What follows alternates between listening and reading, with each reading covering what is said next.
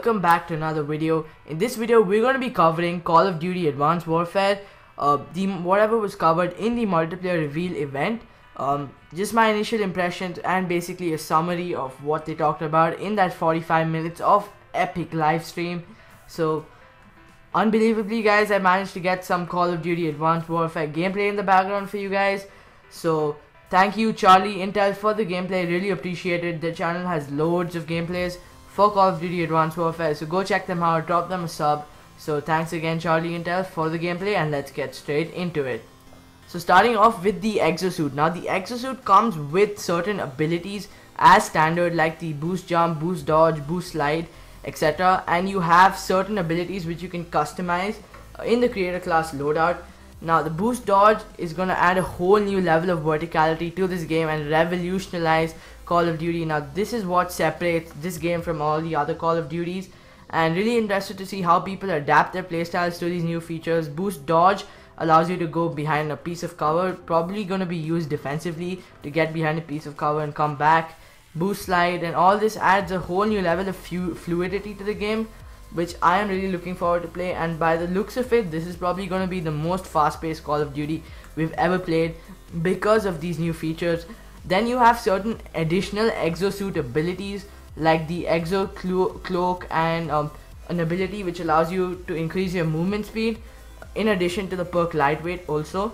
So that these abilities are balanced by a battery. Now if this battery runs out, you can no longer use the ability. I guess you can use this ability once a life, so that is it's going to be interesting to see how people, strategically use these abilities to their advantage. You have the hover ability, which allows you to hover in mid-air for a few seconds. Now that, in my opinion, is not the best ability, just because it makes you vulnerable. For people, you're an easy target in mid-air to shoot. So you can couple all these standard abilities with these special exosuit abilities, depending on what your playstyle is, and really destroy your opponent.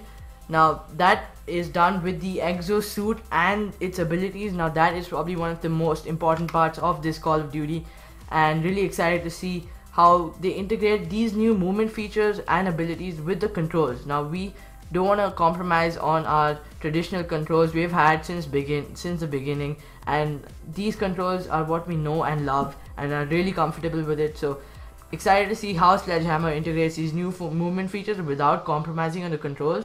Coming to weapon customization, you have 35 weapons in all, with 10 different varieties for each weapon.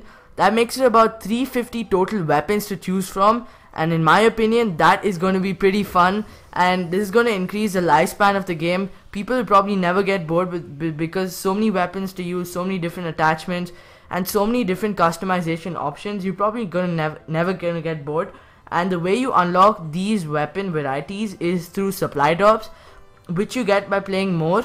So you increase your game time as well as your performance, I guess, and you get weapon loots. So that gives you different varieties of weapons. So each variety is different in terms of damage, range, accuracy, as compared to the original variety. So that is going to be pretty interesting how they balance it out and make sure that no weapon is stronger in one aspect and remains the same as the other.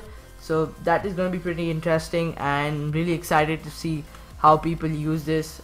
Coming to customizable score streaks. Now score streaks are integrated in the Pick 13 system for Advanced Warfare, and if you choose to remove a score streak, you could use that point for a perk or an attachment for a weapon, and I think that's amazing. So people like me who like to run and gun more often and want less score streaks could maybe sacrifice one score streak for a perk or an attachment. So that is great. Also, you can customize the way your score streak behaves. So for example, if you want to make your UAV last for a longer time, you could add 150 points to it. For example, if the UAV is 300 points to earn, it would make it 450 points by adding the customizable options. So it's more like a risk reward thing. If you can get the highest score streak, maybe make it better.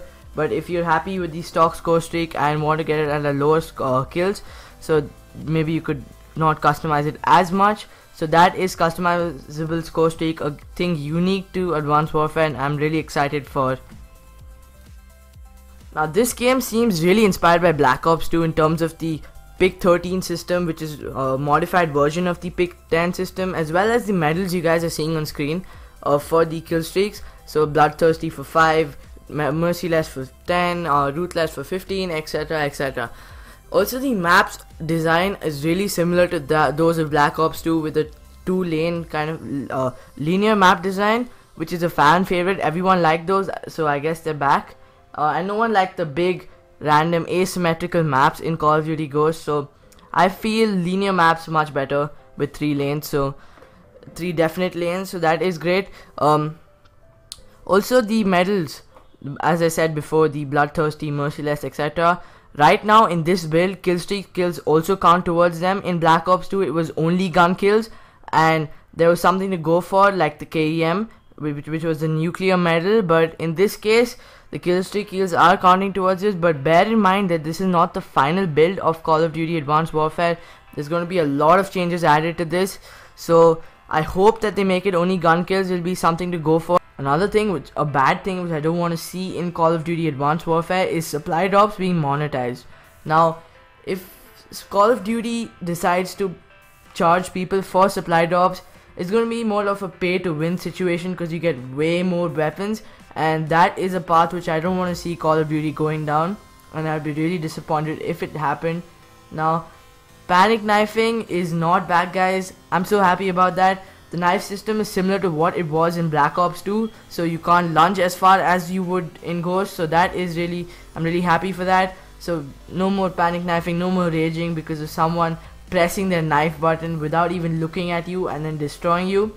So that is awesome. But sometimes the knife being so bad is pissing off also, because you'll have knife fights where you just keep missing, and like Black Ops 2, which would be pretty funny. But anyway, glad it's balanced out like that. And also, one bad thing is IED type stuff is back. Now basically these are modified to follow you around a corner, but it's balanced so that it's like walking speed, and with all the new movement features you could easily boost jump to avoid it, so that is a plus point. So that is it, guys, for my initial impressions about what was covered in the multiplayer reveal. So hopefully you guys enjoyed this, and hopefully I've condensed it well into one summary of probably a 5-minute video. So I hope you guys enjoyed. This is just my initial impressions and just a rough summary of what was covered in the reveal trailer. So thank you guys so much for watching. If you